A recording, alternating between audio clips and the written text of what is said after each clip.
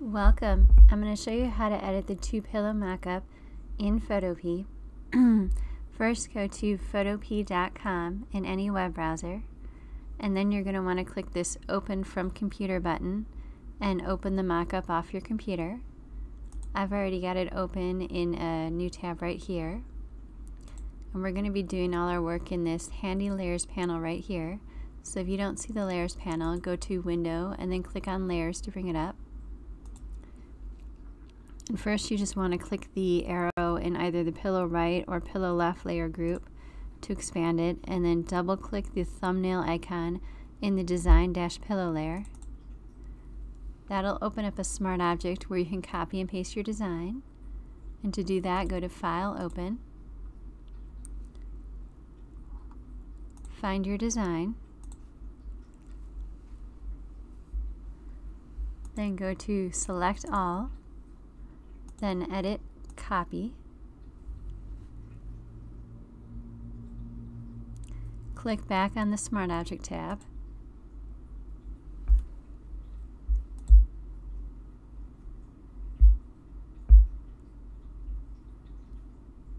And then watch it spin for a few seconds while it decides to be uncooperative. Then go to Edit, Paste.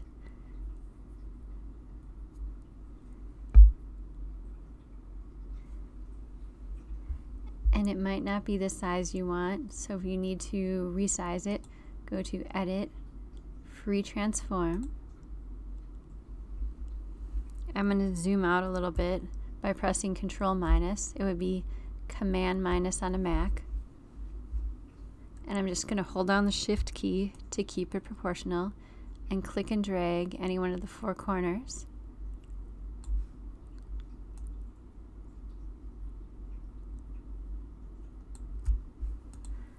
And then once you've got that resized, you can just go to File, Save Smart Object. And that's going to take a few seconds to save the smart object. And then when it's ready, it lets us know that it's updated.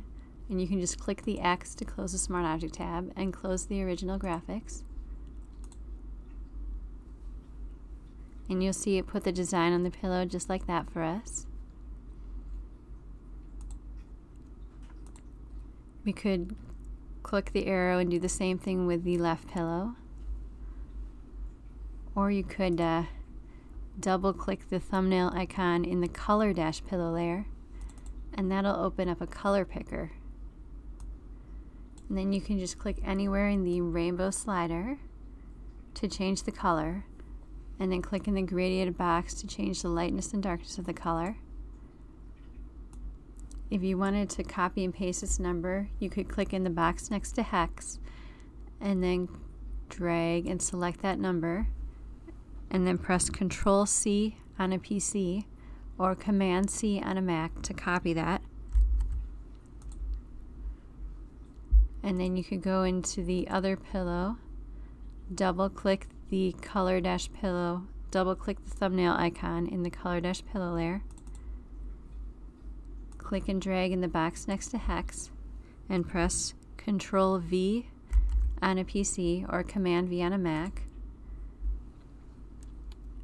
And if we hide the design layer by clicking on the eye icon, you'll see that pillow is the same shade of purple.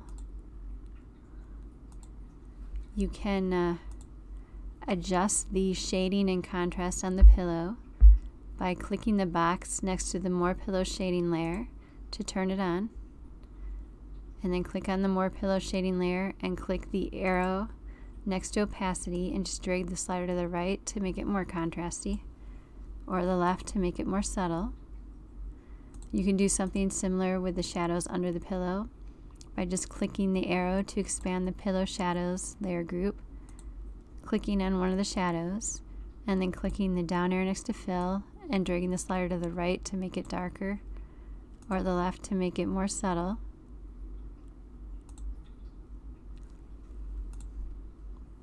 Depending on which mockup you purchased, you may have different backgrounds. So to toggle through those, you can just click the arrow next to backgrounds, and then just click the eye icon or the little box next to the background name to turn it on and off. You could also add your own backgrounds in here by basically going to File, Open, and then copying the background and pasting it right into this mock-up.